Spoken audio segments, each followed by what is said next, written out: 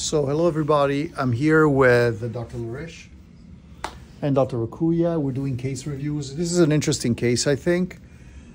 Interesting, unfortunately interesting. You never want to be an interesting patient, but this is what's going on. So this patient presented with pain, back pain, and a rectal mass was discovered. And she actually was seen in a major hospital where they got an MRI and they noticed that she had this lesion in her rectosigmoid. It's pretty far away from the anal verge. This is the lesion, so yeah, we understand each other. And it has kind of a classic look, right, Joe? Yeah, it does. Semilunar. Yeah, and it's rather large. Yeah. You know? And they always have that semilunar appearance, these yeah, because it becomes like a stellate thing, and then when you open it, the whole thing just opens up like a clamshell, right? And then they're deeper than you think. Yeah, and you can see that this is pretty deep. It doesn't go through the mucosa because we see rectal mucosa here on it, right? Mm-hmm. Yeah. This is the rectal mucosa right here. We could clearly see the edge of it. And so she went. This was in a cancer center, because she initially thought they initially thought she had cancer, but this is clearly endometriosis. Incidentally, she has some fibroids, but they're not part of what the story we're talking about. So one thing that we noticed when we looked at her MRI is this white line. You want to comment on it, Dr. Larish? Yeah, so it's interesting. We never look at the report from a CAT scan or an MRI before we look at the images ourselves because we don't want to taint our perspective and our idea of what's going on in the pelvis.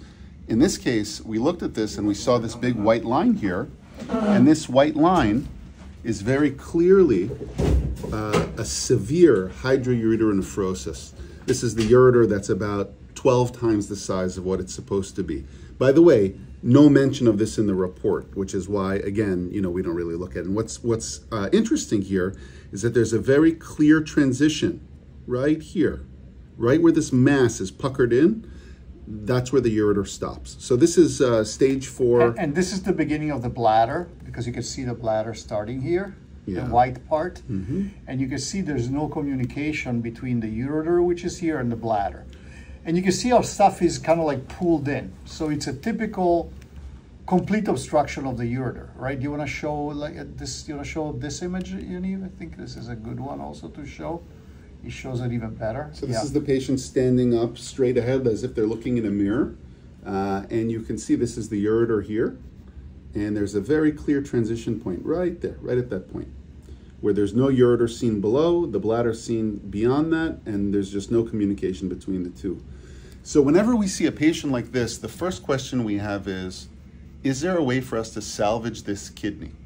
And the way that we make that determination is really based on whether or not this kidney has function. And so the first test is something called a nuclear medicine renal scan, which assesses how much of the function of the kidneys is each kidney taken care of. Normally it's 50-50, right? You have a right kidney and a left kidney. Each one does 50% of the heavy lifting. In this case, 100% of the heavy lifting is being done by the right kidney. The left kidney is doing nothing. And so the next question is, well, is that because the kidney is just so high-grade obstructed and the kidney is taking a break from work? Or is the kidney dead? So for that, we do a CT scan. And if we look at the CAT scan, we can see here, this is the right kidney is a very thick, normal parenchyma. That's the meat of the kidney where all the filtration of the blood takes place and where the urine is made. And on the left side, there's really no renal parenchyma. That light gray line is what's left of the kidney. The rest is just a big sack of urine and pus that's left over. So this is a tragic consequence of long-standing obstruction of the kidney. And by long-standing, we mean a few months. We're not talking about years. To me, this is just a tragic story of kidney loss that could have been averted if we would have met the patient earlier.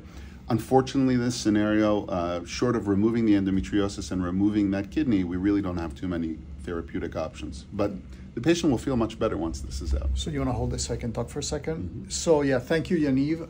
Clearly, we see so many of these. There's another patient that we have who has a similar problem. Luckily, she's not at this level yet, but these things happen. And the thing about these kidneys, losing the kidneys, it's silent mostly. people have back pain, they have symptoms, but it's not that acute, and often the lab work is normal. So the only way to know is really to investigate with imaging. So Joe, the goal is going to be for that rectal lesion, we're going to go ahead and possibly a segmental resection. Possibly, but it's interesting because you do see the mucosa, but it is large, and I would bet that we were going to do a resection. Yeah, I think the good thing about this lesion, I think, if there's, something good to say about it, is that I feel that it is kind of high. You can see that it's, where is it? Here we go. Yeah, it's up here, and the anal verge is like down at this level. So, you got a nice 12, 15 centimeters, And the mucosa is intact. Yeah, so there may be some other bowel, adhesion and stuff like that, but the big lesion is up there. So we may be able to, even if there is a reanastomosis, it's going to be pretty high. It's high, so, and it's safer in that way. Right. Yeah. So anyway, this is what we do. We review our cases like as a team. Any comment, Yaniv? No, I think we can do a good job for this woman. Hopefully, it won't take more than a few hours, which is nice, and the patient can go home the next day.